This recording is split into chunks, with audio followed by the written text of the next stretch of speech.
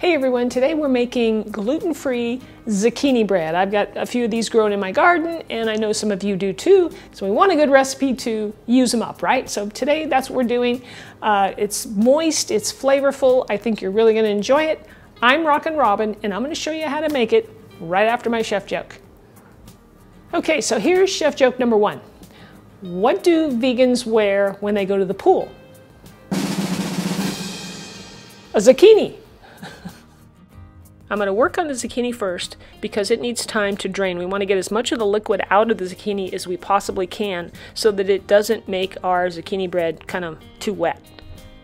So I'll cut off both ends of the zucchini and then cut it in half. And then I'm going to cut each piece in half again because what I want to do is remove some of the seeds. Sometimes zucchini has a lot of seeds and there's a lot of water in that area. So you want to remove that. So I'll go ahead and cut away some of those seeds. This one doesn't have too many seeds, so I'm just going to trim a little bit out. It just helps when you're trying to get all the moisture out. We're going to squeeze our zucchini pretty firmly to get most of the water out of it. So you're going to want to grab a grater, and you can see here I got two sizes. This is the large size, and here's the small side. I like to use the small side because I like the pieces to be small. So go ahead and just grate away, and I'll show you what that looks like. So you can see here that the zucchini comes out nice and fine, and if you get some big or long pieces, you can always take your knife and run it through it and chop it up a little bit. So remember those pieces of zucchini that we cut out? Well, don't throw them away. You can use them for a lot of different things. I like to take them, stick them in a Ziploc bag, and store them in the freezer. And whenever I make a smoothie, I can drop them in, or if you're going to make soup, you can chop it up, you can stir fry it, you can do whatever you want, but don't throw it away.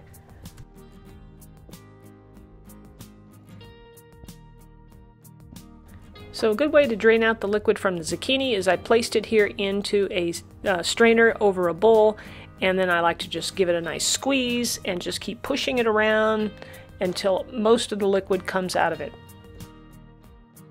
So you can see I'm going to get about a half a cup of water out of the zucchini. So just keep squeezing it until you get it, and I like to just leave it in the strainer as I'm mixing the rest of the ingredients. Alright, so in this bowl we have all of our dry ingredients. I have my gluten-free flour here. This is Bob's Red Mill 1-to-1 baking flour that you're going to want to get. And to that we're going to add all our dry ingredients, which you can get in the description of this video. Just click down there. Here's the salt. We put a little bit of salt in there. I'm putting a little cinnamon. Now I didn't, level this off. I like cinnamon, so I like to put a fair amount in there. Next I'll add some baking powder and some baking soda. And then you want to mix that pretty well with a whisk to combine it. Now we're going to work on our wet ingredients, so I'm going to start off here by melting some butter in the microwave. Now I do that by placing it in the microwave on a low power level, say 3, for about 30-second increments. And I don't want it to get too hot. So here are my wet ingredients. I have my melted butter, I have some honey, that's going to sweeten it up of course, and then I have some applesauce, vanilla extract, a couple of eggs, and my coconut sugar, but that's not liquid, but we're going to mix it in anyway. So in a large mixing bowl, we're going to add the butter and the coconut sugar. Grab the mixer and give it a whirl. Now we just want that sugar to liquefy a bit. Then we're going to crack and place our eggs in the bowl as well. Next goes our unsweetened applesauce, and that's just a half a cup. And you can get the written recipe below the video. Click down there where it says show more. That applesauce is what's going to help make this bread really moist. Now let's add some honey to this. That'll keep it nice and sweet. And remember, you can play with this. If you don't want it as sweet, you can cut back a little. But I think you're going to enjoy the fact that this bread isn't super sweet. Next goes some vanilla extract, which is also going to help enhance the sweetness. Now we're going to blend everything together for just a couple minutes here, just to make sure everything's well combined. Oh, and by the way, preheat your oven to 350 degrees Fahrenheit. Okay, now it's time to add the dry ingredients to the wet ingredients, and you can pour the whole thing right in. Blend this until everything is combined.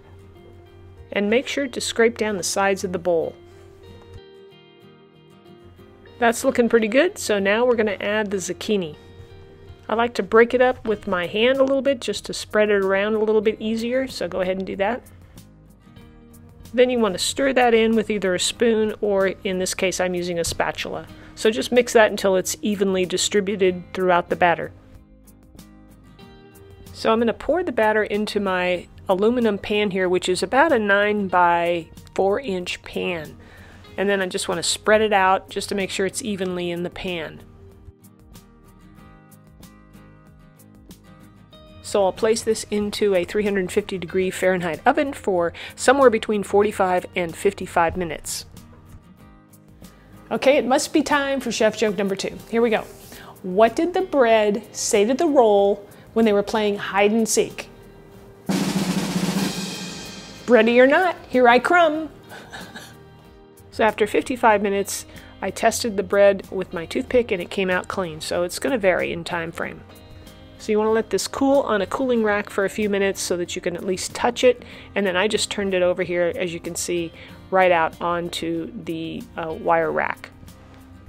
And you're going to want to let the bread cool a little bit longer before you try and slice it. And when you do slice it, you're going to want to use a serrated knife. It just makes cutting it much easier and just saw right through it. This bread was such a hit with family and friends. They didn't even know it was gluten-free, and they didn't care. The flavor, it's so moist. It's got that nice hint of cinnamon. It's just incredible. If you want to try another bread recipe, I've got a gluten-free banana bread recipe that'll knock your socks off. Click the link here on the screen. It'll take you right to the recipe, and you can try that as well. I hope you enjoyed today's video. If you did, let me know by smashing the like button. Just give the old drum roll and tap it. And leave me a comment. I always love to hear from you. And if you know someone who might enjoy this recipe, the zucchini bread, share it with them. So we'll see you back here next week for another Rockin' recipe.